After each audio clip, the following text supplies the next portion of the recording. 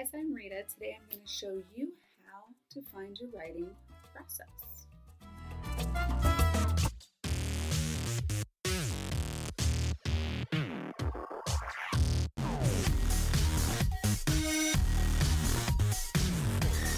My name is Rita Slanina. I am the author of Harbor Excursions, but that book never would have happened if I didn't have my own writing process.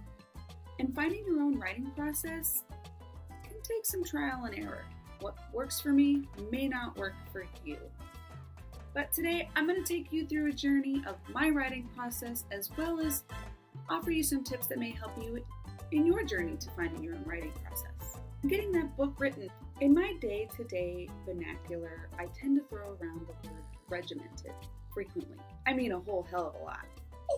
I have a combination personality type, but typically when I'm writing, my type A tends to come out, and I'm extremely by the book as far as my scheduling goes. Now, as far as how I write, yeah, sometimes I end a sentence with a preposition. But when it comes to task building, implementation of ideas, getting things on the page, orchestrating some sort of schedule that gets me through any project, this whole regimentation thing. But these are the things that sort of help me gain success in what I'm trying to do on any of my projects. I know. While I was writing Harbor Excursions, that story sort of wrote itself. Started with one idea and built upon that, and it just kept growing into this evolving, complicated story. And the words sort of jumped on the page all by themselves. But I never would have gotten there if I wasn't somehow regimented to some degree. And that means even I needed a regimented writing process that worked for myself.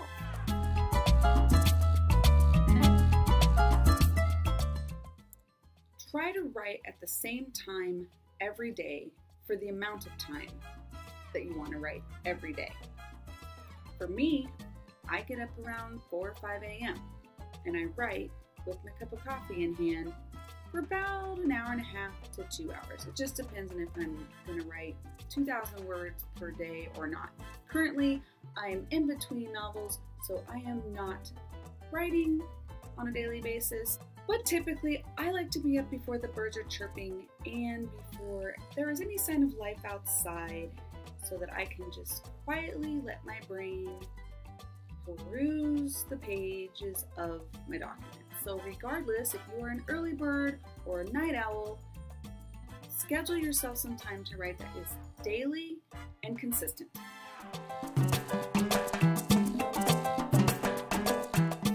Tip number 2, laptop, notepad, location, place. Make sure you are writing in the same place, in the same manner, with the same tools each time you sit down to write. This consistency will stop your brain from being distracted from silly nuances like, where's my pen? What happened to my notepad? Where did that document go? Keep it consistent, whether it's on your porch, in your bed, at a desktop with a book light, whether it's on the porch, at your desk, in the bed with a book light, keep a consistent spot to write. Tip number 3, personalize your space. Like I said, I like to get up at 4 a.m., get my coffee, grab my laptop, and hunker down on the couch and write every day. This is my process during novel writing time. My space is personalized. Now, sidebar to that is that it somewhat fluctuates for me when I'm in between books and I'm still writing my blog. My blog is still consistently going every week, as well as doing the video uploads also. So I'm not only blog writing and novel writing, but I'm also screenwriting these videos every week as well. However, when I'm in between books, or when I am working on a book or in between books, those schedules are highly regimented and static. So to recap, integrating your top 3 steps: time, place, and personalizing your space will minimize the distractions for your brain, which will help your brain generate those creative juices when you sit down to write. Tip number 4. So there's sort of 2 parts to this. Sometimes when you write a story, the magic just happens. Your characters show up, the story sort of writes itself, it takes you on a journey you didn't even see coming, and you just follow the story as you write it. Alternatively, I will need to create an outline first. And in an outline, you want to map out your location, your characters, and what they're doing, the profile of the characters, and what their world looks like. Once you've mapped out even a vague outline, some of the other details will fall into place, and now you can actually get started writing. So for my writing process, when I'm outlining or when I'm mid-story and my characters start getting a little complicated, I actually have a cork board with old school index cards and push pins and pictures that I also put up for character profiles, explanations on the index cards. I also organize them so that I know where they are and what they're doing in each chapter of my story. I also utilize yarn, different colored yarn for each character to map out one thing to another and how they intertwine with other characters, locations, and the like. It gives me a much more direct visual as if I was storyboarding. And I'll just repeat this process with locations and subplots as they manifest themselves as my story moves along. Side note, Scrivener has a tool in their notes or notebook section. I can't recall what it's called right now, but it is also the same type of visual with note cards and a cork board and pictures that you can put into the program. I really like that. Scrivener is great. I love it for the purpose that I use it for, with my storyboarding and keeping notes.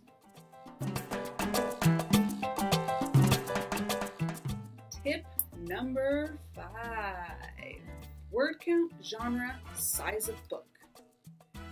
DIYformats.com is a good reference to input your manuscript as you're writing.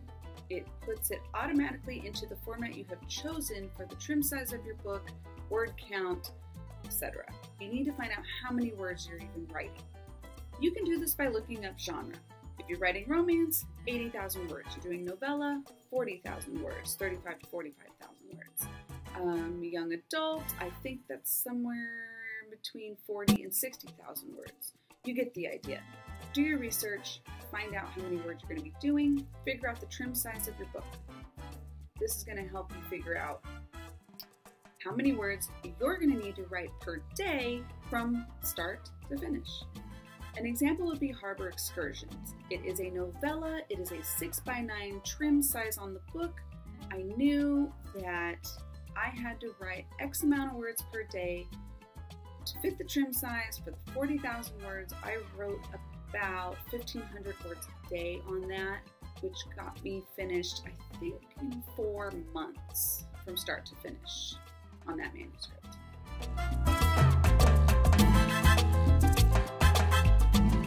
Tip number 6, enjoy it and relax. Writing is a fun endeavor. It's not meant to stress you out. Your first draft is never going to be good. Never. Not even Stephen King submits a first draft to his publisher. The first draft is where you're allowed to make your mistakes. You just want to get the words on the page. You're not worried about grammar, plot holes right now in the first draft. These are things you can worry about in your revisions. Some revisions you may need 2, you may need 3, you may be omitting characters, you may be adding scenes. You never know what an editor is going to tell you you're going to need to fix. So just enjoy it, get the words out there, I call it word vomit, and get it written. Last but not least, the lucky tip number 7. Put that damn manuscript away. Seriously, once you've written the book, put it away at least 2 to 3 weeks. I put Harbor Excursions away literally for years before I looked at it again and was ready to publish that baby. You've got to forget about what you wrote so you can get back in there, edit, get it published.